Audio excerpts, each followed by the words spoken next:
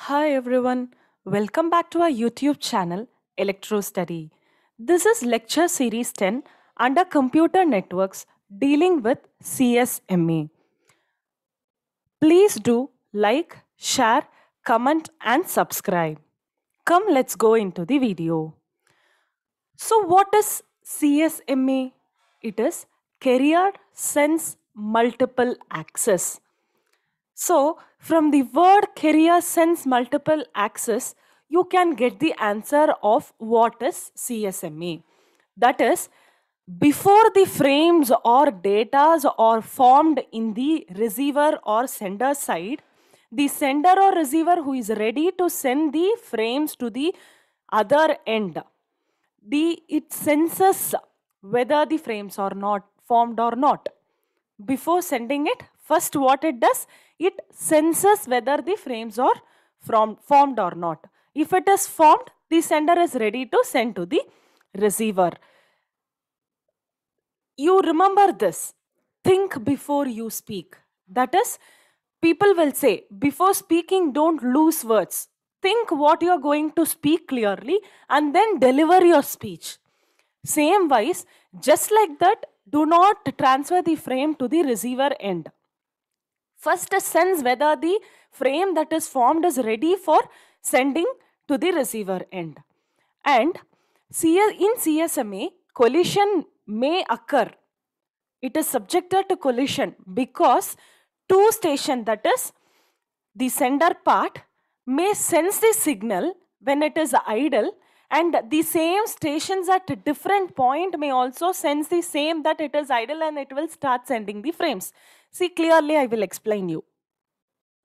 Under CSMA, there is two types, persistent CSMA and non-persistent CSMA. That is, under persistent CSMA, the frames, that is the CSMA, what it does is it retries immediately when the channel becomes idle. If the channel doesn't send any frames or data, it will retry to send the data again and again. So there will be obviously instability caused. Non-persistent CSMA is nothing but it will be transferring the data at a random interval of time. So see here, you have 2, 3, 4 stations, that is A, B, C and D. And they have mentioned that at what time the frame is sent from B and what time the frame is sent from C. Now see here, B starts at time T1. So now at time T1, the station B is sending a signal. What it does is, it senses that there is a frame formed at that time and it starts sending the signal. What it does is, from A, it is sending here. Now this C also has sensed some frame is formed and it also starts sending, but at a different time interval. Now how this collision will take place? I will tell you. To find that, there is a method, persistent method. This persistent method is divided into 3 types. One persistent, non-persistent and P-persistent. So what does all these represent? See here, under one persistent, see this is the channel. Now the channel is continuously sensing whether the frame is formed or not. So it is said to be busy. It is actually continuously sensing whether the frame is formed or not. And as soon as it senses that the channel is idle, it starts transmitting the frame. This is I persistent. So the same thing will be followed for all other station. So if all other station follows the same, then transmitting of frames at the same time takes place and obviously collision will be at higher rate. In non-persistent method, what happens is, first it will sense, the channel will sense whether the frame is formed or not. After sensing, it will wait for a particular period of time. Maybe that is back of time. After waiting for a particular period of time, if it is not idle, it will keep on sensing. And it will wait for some time again. And if suppose if it finds that the channel is idle, then it start transmitting the frame to the other end. So here when it is waiting no, so probably the different station will have different wait times, not the same wait time we will have. So the transmitting frames might not collide with each other. So it is better when compared to one persistent. And P persistent. So here you can see the channel is continuously sensing. Now it divides the time into different slots. So for one slot it is waiting. Why it is waiting is it is checking. After continuous sense, it is checking for the probability.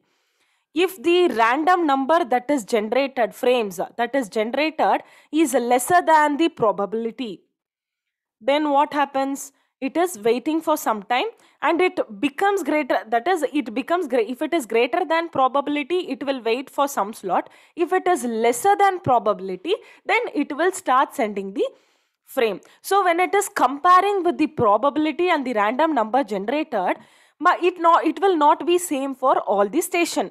So compared to one persistence and non-persistence, P persistence is very better to use. Hope you understood this function of persistent method. Now I will be telling how this flowchart of each method is done. See, this is one persistent. Frame is sent. The channel is checking.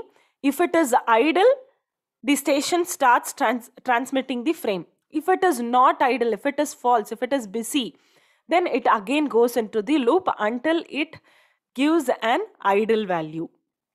And only one thing will differ in non-persistence, that is, the channel will have a random wait. If it is idle, it will transmit. If it is not idle, it will wait randomly for some amount of time and then again go for the check. But in P persistence, see, first here the frame is sent. Now the channel is checked whether it is idle or busy. Busy, again it will go into the loop. If it is idle, then it is checking for the probability. If the probability is equal or lesser than, the station can transmit the frame. If it is greater than, if the frame, number of times the frame is sent is greater than the probability, then it is again waiting for a slot, time interval. Then again it is going for the channel to check whether it is busy or idle. If it is busy, it acts through the collision has occurred and start again. It will tell that the collision has occurred and it will start again. If it is idle, then again it is going to the probability outcome. It will choose a number, random number, it will check for the probability and again it will start functioning. And vulnerable time, the length of the time taken for collision. So under CSMA, the vulnerable time is equal to the propagation time, because it senses, first it senses, it sends the signal. It senses, it sends the signal. So when each and every station sensing at different time and sending the frames, obviously some or the other time each and every frames will collide each other. So it will be equal to the propagation time. Got it? Hope you have understood this concept. You have another two concepts under the CSMA, CSMA CA and CSMA CD. You will be seeing that in the next video. Thank you.